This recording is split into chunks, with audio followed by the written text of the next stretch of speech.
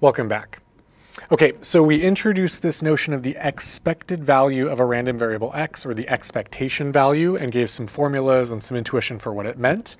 Now I'm going to tell you three of the most important properties of this expected value. This is a function of my random variable x. Three of the most important properties of the expected value. We're going to use these when we derive the variance and standard deviation. We're going to use this all over the place in the next few lectures. Now, if you want an example of how to actually compute this expected value for an actual probability density function, I think one of the next couple of videos will give you an example, so you can just kind of fast forward to that if you want to see an example first and then come back to this one. But I want to start here for now. Okay, so the properties I'm going to show you, and I'm going to state two of them, and I'm going to prove the third one. The first property, and this is maybe the most important property, is that if I have random variables x and y, then the expected value of x plus the expected value of, the expected value of x plus y, this new random variable x plus y, is simply the expected value of x plus the expected value of y. And this is true for any random variables x and y. They don't have to have the same distribution. They can be different. The expected value of x plus y is going to be the expected value of x plus the expected value of y. And this works for larger sums. The expected value of x plus y plus z is the sum of those three expectation values. Okay? Super, super useful property. And in fact, this is a good one for you to just verify yourself. You can like pause the video and use these formulas to convince yourself that this is true for a discrete random variable or for a continuous random variable. That's pretty helpful. That's one property. The second property is, and this one, again, is super, super useful.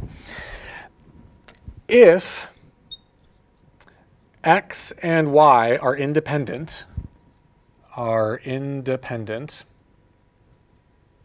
we know what independent means. It means that the probability of x comma y equals probability of x times probability of y.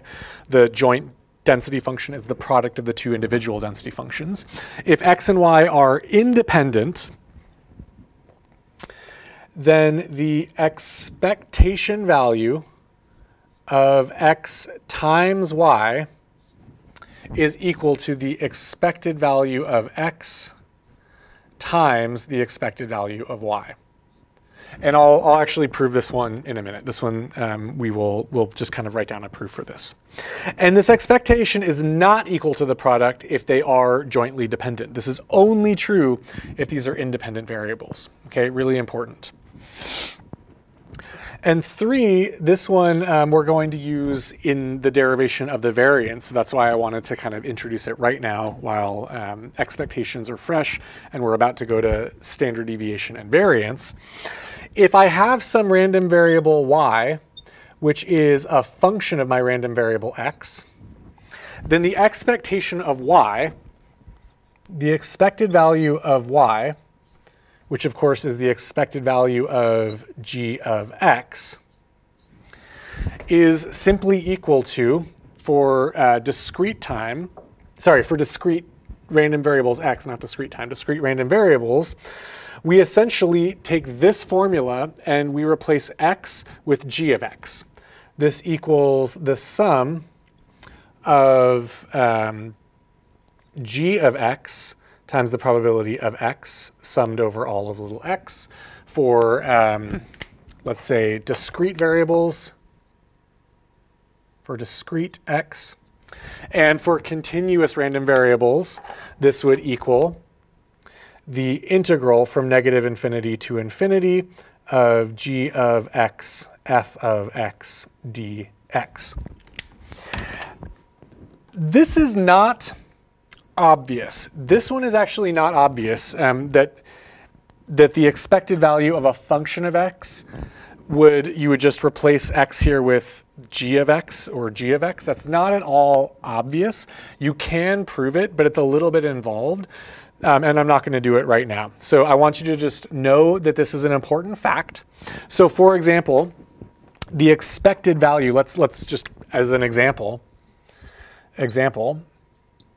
the expected value of x squared, what I would do is I would say, at least if this is a continuous random variable, this would be the integral from negative infinity to infinity of x squared f of x dx. And this is the second moment of my random variable x. This is a useful quantity that we're going to use when we derive the variance and the standard deviation. So this is going to be useful. That's why I wanted to show you this. Property 3 is not super duper obvious. You can convince yourself, but just take, if it doesn't look obvious, it's because it's not. This one you can convince yourself of, and property 2 I'm actually going to derive right now for you. Okay? So property 2, let's say that I have two variables x and y, and I want this expectation value. So the expected value of x times y, this is a new function. This is going to be, and I'm going to do this for discrete random variables just because it's a little easier, but you could do it for continuous also.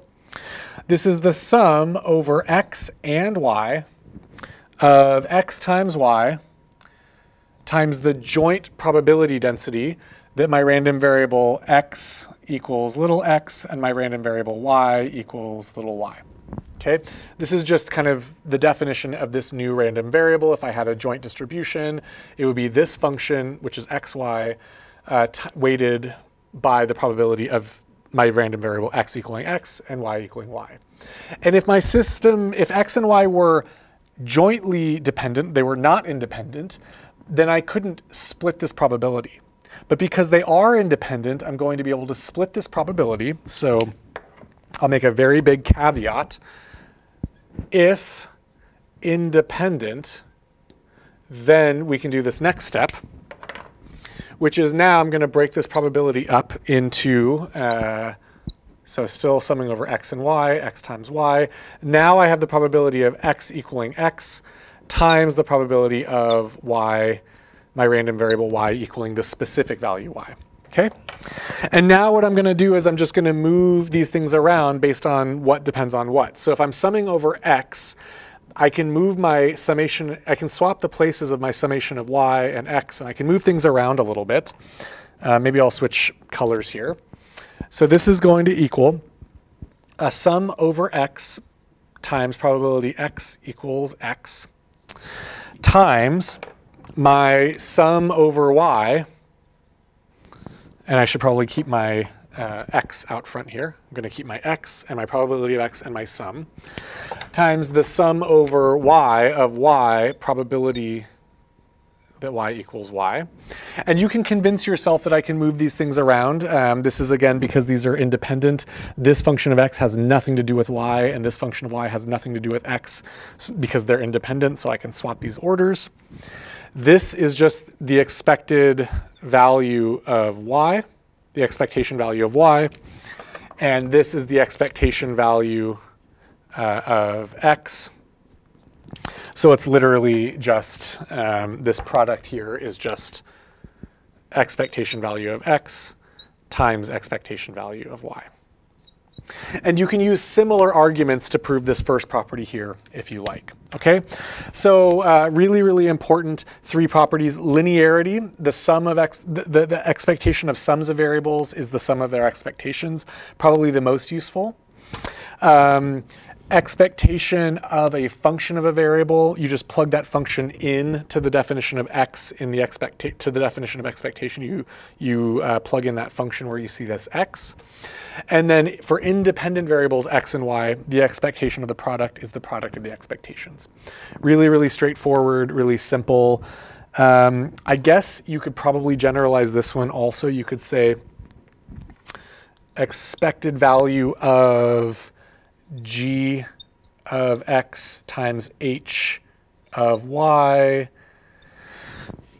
is the expected value of g of x times the expected value of h of y if X and Y are independent, and then you could use this third property in here. So you can kind of mix and match these things, but I want you to be careful and think about when the assumptions are valid and when you can do this and how you would compute these things. I also want you to think about a case where X and Y are not independent. And I want you to come up with an intuitive example of why this would not be true for a case where X and Y are not independent. Okay? Good. Thank you.